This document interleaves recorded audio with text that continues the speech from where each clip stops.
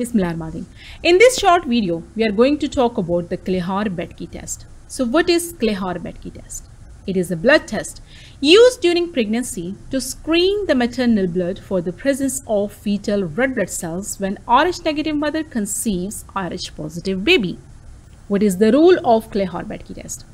It is mainly used to assess the severity of fetal maternal hemorrhage, a condition in which a disruption in placental barrier allows the fetal blood to enter the maternal circulation.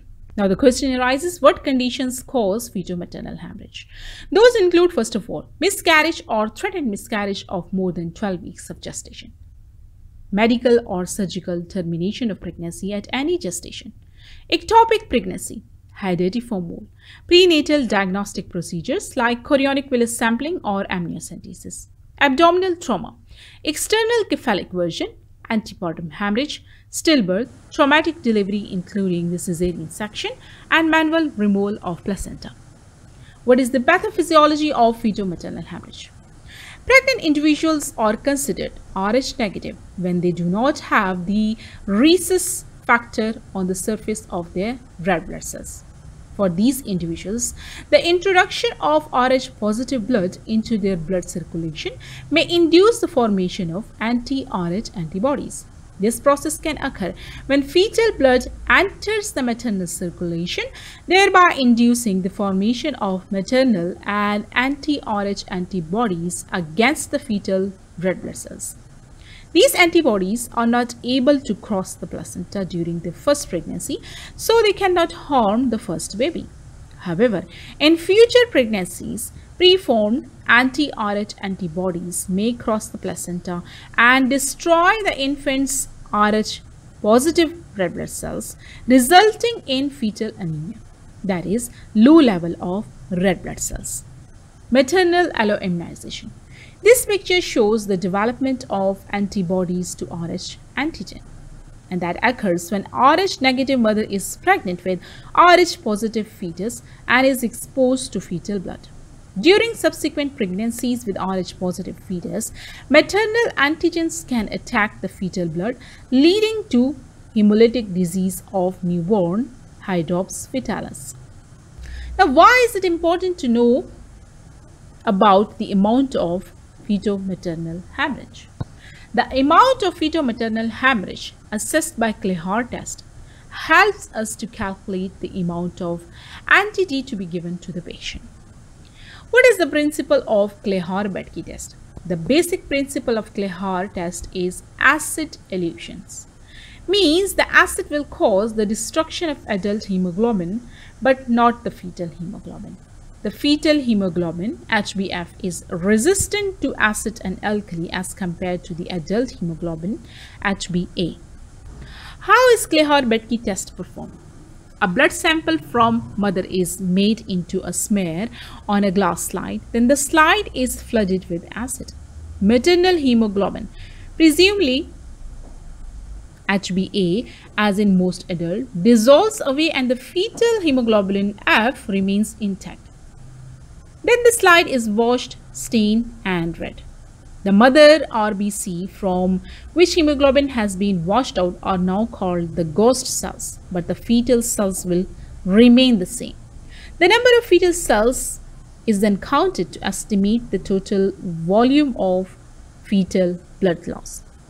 So what is a positive Kleihauer-Betke test? A positive Kleihauer-Betke test means there is fetal blood in the maternal circulation. The sensitivity of Kleihauer-Betke test is 5 ml, meaning a fetal maternal hemorrhage of less than 5 ml between the fetus and pregnant individual circulation may not be detected with this method. Because the Kleihauer-Betke test is quantitative test, results are often reported as the total amount of fetal blood in the maternal circulation rather than as a positive or negative. Now we will talk about the main advantage of Kleihauer-Betke test, and that is to estimate the dose of anti-D immunoglobulin which is required. So the dose is calculated in this way. 500 international unit anti-D immunoglobulin IM will neutralize a fetal maternal hemorrhage of up to 4 ml. For each ml above 4 ml, 125 microgram of extra anti-D immunoglobulin are usually required. In the case of large fetal maternal hemorrhage, and particularly if fetal maternal hemorrhage is in the excess of 100 ml, a suitable proportion of IV anti-D immunoglobulin should be considered. Minimum recommended dose of anti-D immunoglobulin at less than 20 weeks of gestation is 250 international units. The minimum dose at 20 weeks of gestation and above is 500 international unit. Now we will talk about the role of anti-RH immunoglobulin, that is ROGAM. Routine dose of anti-D. If an Rh negative individual is present with an Rh positive fetus, anti-D immunoglobulin, that is ROGAM, is given at 28 weeks of gestation and again after the childbirth to prevent the pregnant individual from forming anti-D antibodies. Individuals may be given an additional dose of anti-RH immunoglobulin in the situation where a fetal maternal hemorrhage may have occurred. Now, what is the role of anti-D? The anti-RH immunoglobulin binds to any Rh positive red blood cells from the fetus that sneak into the pregnant individual's circulation, preventing the formation of maternal antibodies. A standard dose of anti-RH immunoglobulin is enough to prevent the formation of anti-RH antibodies in response to 15 ml, about 0.3 ounces or less of Rh positive blood. The results of the Kleihauer-Betke test can help quantify the size of fetal maternal hemorrhage, thereby assisting in calculating the needed dose of anti-RH immunoglobulin. So that was all about Kleihauer-Betke test and its significance. Thank you so much. Allah Hafiz.